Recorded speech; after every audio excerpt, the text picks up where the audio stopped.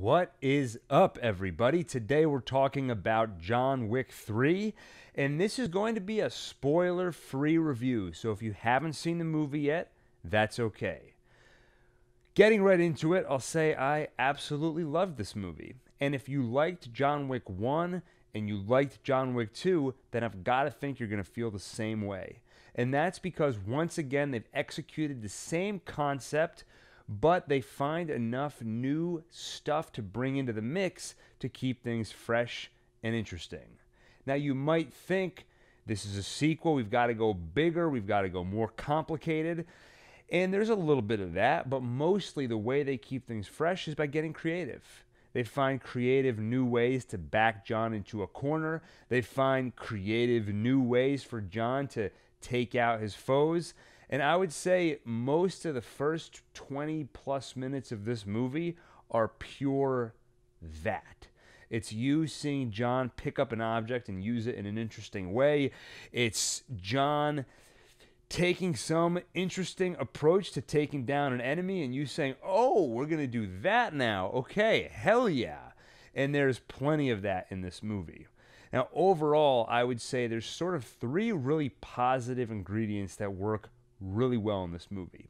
First is a little bit of what we talked about already, and that's there's a visceral joy in watching somebody competently perform a task, especially when they're backed into a corner like John Wick often is. And every movie he's taking on a bigger and bigger scope of enemy, so it becomes even more impressive. Now, the other piece to that is the cinematography highlights what we just talked about, which is that unlike a typical action movie you see today, you don't have the quick cuts. Keanu Reeves is doing all of his own stunts, so you are really in the moment, and that just amplifies the joy of watching John beat his enemies. I'll also say the humor that we're used to from the first two John Wick films is present throughout this movie and works pretty consistently. One of the other big ingredients in this film is the world building. So the first two John Wick movies introduced a lot of new concepts where you learn about this culture of assassins. John Wick 3 is no different. It does a great job of referencing a lot of the mythology established in the first two movies and then brings in a few new ingredients, which I won't talk about here to keep it spoiler-free. Before we get into any of the stuff that didn't work in this film, I want to give a shout out to Halle Berry. This feels like one of the first times we've seen anyone besides Keanu Reeves highlighted as a really competent and skilled fighter, maybe on the level of John Wick. Halle Berry is given plenty of time to shine in this film. She does a great job, and I would watch a spin-off about her character, which is saying a lot considering how invested we are as viewers in the John Wick character that anybody else can really stand out in that way. I'll also say she brings a couple of dogs with her. If you've seen the trailer, then you know they get a little bit in the action. That works really well and does a lot in terms of amping up the creativity and keeping these fight scenes from getting too repetitive. Now, on the flip side, the things that didn't work as well in this movie, I would say the emotional stakes. Really, the primary emotion that you'll feel if this movie works for you is hell yeah, just as you watch John take out all of his enemies.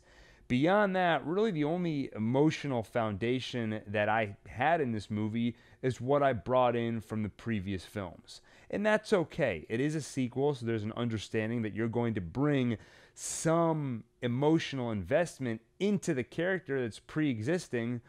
But I did see some attempts in this film to make us feel something, especially when it came to the supporting characters, like Lawrence Fishburne, for example.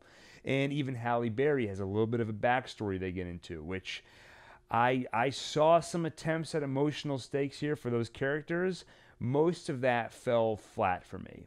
I liked the supporting cast, but mainly as interesting characters and as interesting ways of progressing the plot. But in terms of emotional stakes, really all I had is what I already felt for John going into this movie and just again, how awesome it is to watch him in these battles and watch him struggle and ultimately overcome in these fights against his enemies. I'll also mention that there was one moment in the first John Wick that really bothered me. And it's a trope that happens in a lot of over-the-top action movies, and that's what basically comes down to one character has a gun, the other doesn't. Character with the gun has a clear advantage, but he puts the gun down and says, "Let's fight like men." And that's just it's just a logical gap that takes me out of the movie. And I know it's ridiculous to say considering the kinds of crazy things that happen in these movies, but you're behind this character because he's so smart, because he's so competent, and then he gives up an advantage for what? For honor? And that doesn't exactly happen in this movie, but there is a moment where something like that happens, and as always for me, it takes me out of the moment. Enough that it was worth calling out as something that frustrated me in John Wick 3. I'll also point out that for the most part, even as some of the fights in this movie and the action scenes can get pretty lengthy, generally they find ways to keep changing things up and keep things creative so you don't get bored, or they keep the fight scenes short and sweet. But there were one or two action sequences. There's one in particular I'm thinking about that goes on a little long, starts to get a little repetitive, and started to lose me a little bit. But for the most part, that wasn't a problem. And the last thing I'll mention before we wrap it up is I don't think any of the John Wick movies have had a particularly interesting villain. You know, the interesting part of John's enemy has kind of been this vague concept of the high table. There's this whole world that's interesting, but the actual people he's facing off against, the actual characters, I don't think have been all that interesting. John Wick 3 does some creative things with the villain, but still doesn't quite get there. Overall, though, if you can't tell, I absolutely love this movie.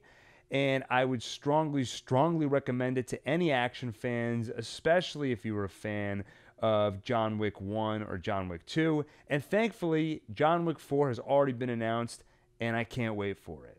There's also a TV show coming out called The Continental, a spin-off of the movie. And for that one, I'll say I'm cautiously, I don't know if I'd say cautiously optimistic. I'm cautiously curious. If you enjoyed this video, make sure to subscribe to our channel and hit the little bell icon to make sure you get notified whenever we come out with more videos like this one.